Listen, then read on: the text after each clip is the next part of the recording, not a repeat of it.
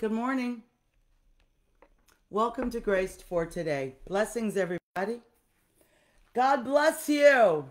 May his face shine upon you, and may he give you peace. That's what we need. We all need peace. You may say, Sister Edna, I got peace. You got it, but you have it only because he gives it. He brings peace to our lives, to our minds, to our homes. He is the Prince of Peace. That's who he is. Well, that's awful. That's who he is. Oh, yeah, here we go. All right. So, God bless everybody. Thank you for joining us this morning. And let's see. We're live. God bless you. Thank you for joining. And thank you for sharing when you come on. Hey, y'all. I'm going to give you a few moments while I clean my glasses so I can see. And blessings to everybody. I hope that some of you were able to join. I haven't been able to check yet. Hope that you were able to join us yesterday at the McLean Church of God in Christ for their Women's Day service. And we talked about JL. Hope you had a chance to join me for Sunday school yesterday morning as well. If you didn't get a chance, go back and catch the replay. I believe that the word of the Lord will bless you. Amen. Hey, Felicia. I saw you on. I did. So thank you all for joining. And thank you for those of you that shared. I can see. All right. So God bless everybody. We are grateful. Good morning, everybody. All right. Woo. Hallelujah. Praise God. The Lord is good. Let's get started. So if you didn't get a chance to join us, I haven't uploaded everything to YouTube yet, but I will. Y'all bear with me. And so let's get started. So today we're looking at, good morning, Pastor Brent. Thank you so much for the opportunity to come to the McLean Church of God in Christ. Hallelujah. Praise the Lord. And to Lady Darlene. Hey, Mother Langston. God bless you. Y'all, let's get started. I want to go back just a wee bit to I want to go back just a little bit to verse 13 and start there and move forward, if y'all don't mind. We're talking about the whole armor of God. Good morning, Tracy Green Brown. Good morning. Hey, Sister Brandy Rogers. Hey, y'all. And so when we think about putting on the whole armor, I want us to be clear that as people of God, it is our attire. It's our attire. And he says in verse 13, let's read the New American Standard Bible. Let's read that. It says, wherefore take up the full armor of God. The full armor of God, that you will be able to resist in the evil day.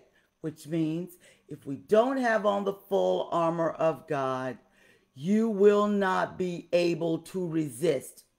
I know sometimes we feel like, we can do everything on our own. You feel strong. Beloved, it's not a feeling. We don't go by feelings. Feelings will change. They will lie to you.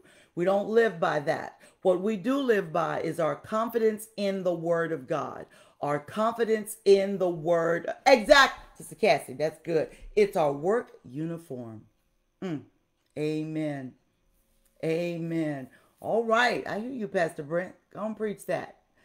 And here we are able to resist in the evil day. Who are we resisting? We're resisting the enemy.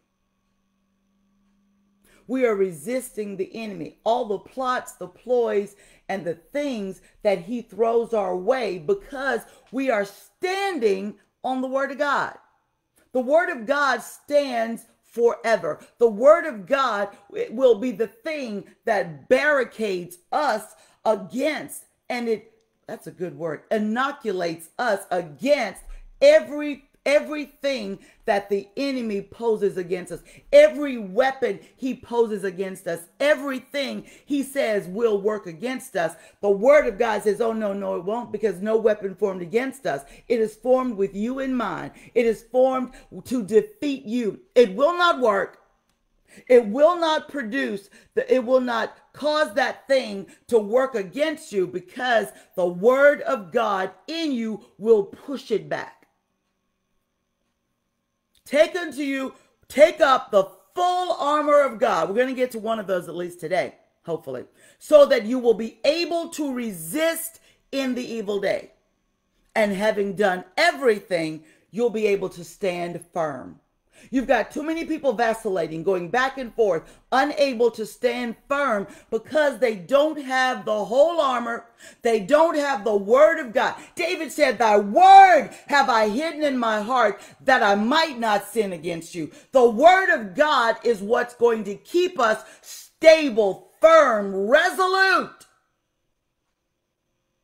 It's the word of God. When the pandemic came, a lot of people saw what was really in their heart.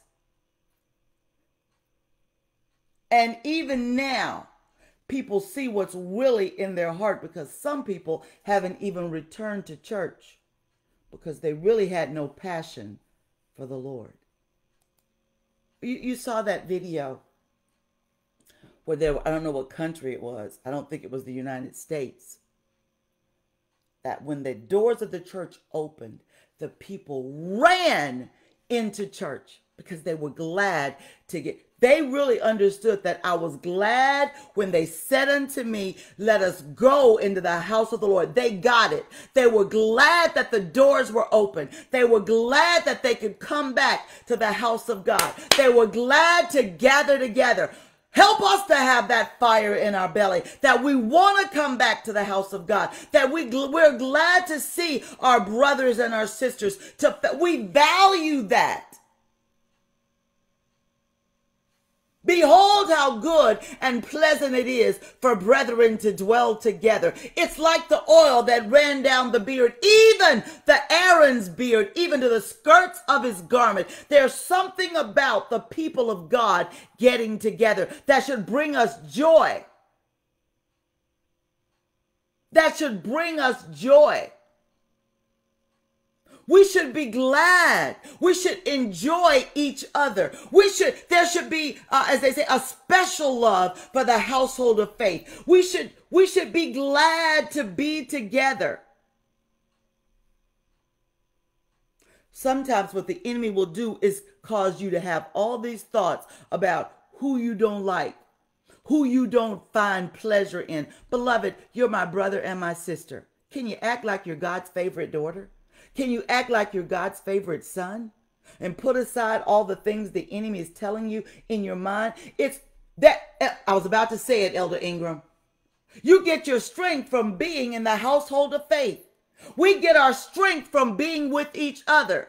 You ain't got to live with them, but it's our conversation. It is our being together that empowers, that strengthens us. It's our rubbing against each other or with each other, among each other, that helps us to be strong in the Lord.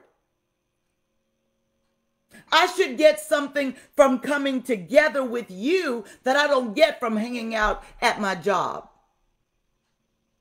or with my people who are unsaved, who don't share our like faith. Wherefore, take up the full armor of God so that you'll be able to resist in the evil day, and having done everything to stand firm. The word of God will help you to stand firm. Thy word have I hidden in my heart, that I might not sin against you. The word will keep you from sin, and sin will keep you from the word. All right, here, let's move on to verse 14. He says, stand therefore, having your loins girt about with truth. Now, where are your loins? I know. Okay. Your loins, I can't demonstrate, but are where your thighs are. It's your thighs. It is the place where you look at runners. They need feet that are strong, yes, and legs, but their thighs are where they're going to get that that agility, and their thighs must be, they can't be like my thighs, flabby, and some of our thighs are flabby. They need to have strength in their thighs. When you have muscular thighs, you can run, but their thighs must be, our thighs as believers, as part of our armor, our work uniform, our thighs must be girt about, wrapped with truth. Must be wrapped with truth. That truth, I hear that word in my head. That truth will propel you. It will propel you. It will thrust you forward. It will keep you going the right direction. You will have what you need to go further. Your loins, that center section right here, those thighs, it will help you. It will be girt about with truth. Stand, therefore, with this armor on. Your loins, the part of you that matters significantly, with truth. Truth. Now another portion talks about the belt of truth, but your belt goes around your waist, right above your loins. Your private area. It's the part of you where you need the truth, because it centers you. It centers you. Wrestlers, and some of you have seen them, especially when you're doing some of the weightlifting. They have on these massive, to me they're massive, these massive belts. Not like the little belts we wear on our, around our waist, those little bitty belts we go buy at Walmart. These are massive belts, 5, 6, 7 inches belts. They put them around their waist to center them.